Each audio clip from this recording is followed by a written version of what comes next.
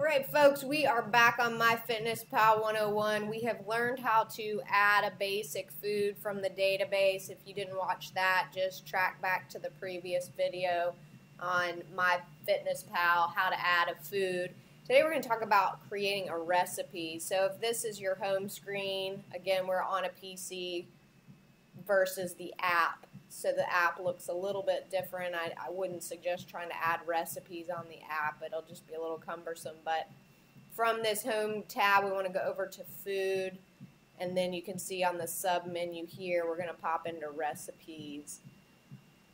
So the quickest way on this is to use this recipe URL, which we will just copy from a website if we found a great recipe online, and then it will help match our ingredients. So I'm just going to scroll over here. Skinny Taste is one of our favorites. So we entered this air fryer chicken this week. Let's go and find us something else yummy. So let's just try something kid friendly. That's always a fan favorite. So let's just say we're going to make some spinach lasagna rolls, get our kiddos eating some veggies. So what you want to make sure of when you get to the recipe that you would like to add, and wow, that looks really great, we want to copy this. You can either Control C or you can just highlight it and right click to copy, but Control C or Command C on a Mac. And then we pop back over to our tab and we're just going to paste it right in that box. So again, make sure the extension is the name of that recipe. And we're just going to click Import Recipe. What that's going to do is it's going to go ahead and pull each ingredient. And then we want to match those using the database. So we want to go ahead and match those ingredients. And the key is you need to scroll down and make sure you've got a check mark, meaning that they found a match. So you can see here this lasagna noodle for whatever reason didn't match. So we just want to make sure we find those. Let's just say wheat lasagna noodles and then find what you had. So assuming that you had, let's just say you're a Kroger shopper. These are Kroger whole wheat lasagna noodles. Right, and you're going to use 2.5 pieces dry. That's a serving, and you're going to go 1. All right, that's probably not for the whole recipe. Let's go ahead and say you're going to use a container. It asked for 9, so let's say we're going to just go to 1, right, and then enter 9, so that we'll make sure we're as specific as possible. Now let's go. Okay, yay, we matched. So everything should be matched, but let's just say you're not going to use ricotta. You decided you want to cut a little fat out of there. You're going to use some non-fat cottage cheese. So you might just put fat-free cottage cheese. And good. There's a Kroger brand again. So look at that. We are going to enter the portion. And go ahead and put 1 ounce. So we want 15 total ounces. So we just drastically cut our fats there. Added a bunch of protein.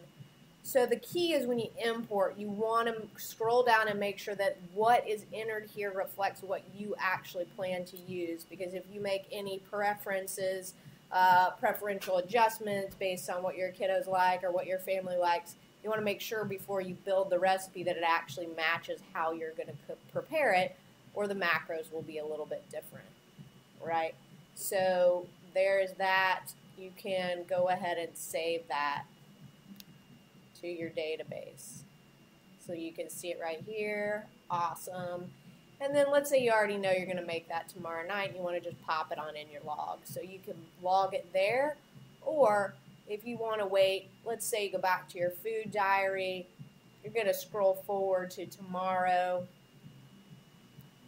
So once you choose and where you want to add that and you click add food, rather than going into here with your previous frequent foods or recent foods, you want to just pop over to recipes and that'll parse out that recipe. So you can look, okay, cool, there's the spinach lasagna roll recipe. We're going to just check mark that. If you need to adjust the serving, let's say you're actually going to have 1.5 servings because you just really love this recipe.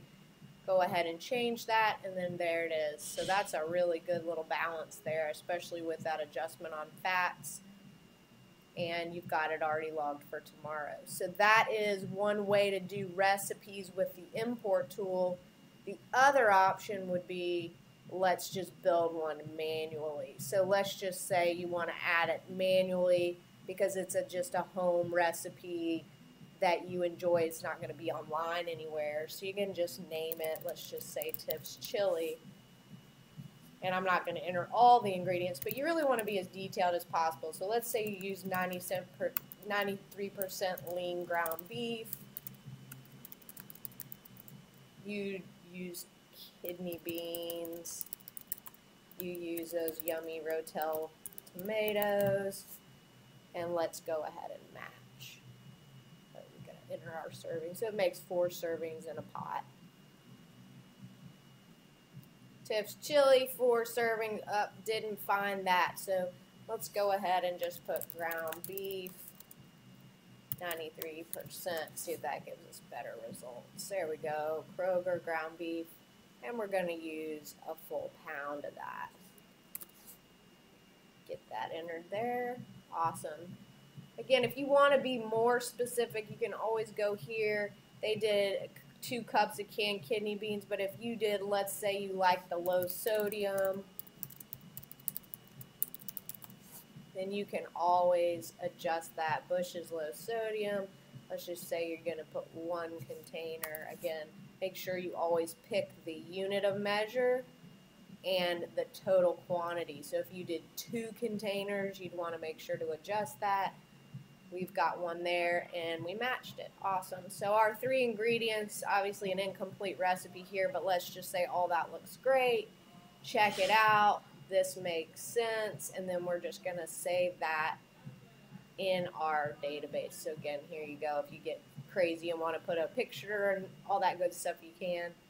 But again, when it's time to log it, you'll find it in your recipes. So that's a quick tutorial on recipe building, and I think it's really helpful if there are things that you make a lot to go ahead and just take some time up front to build them in.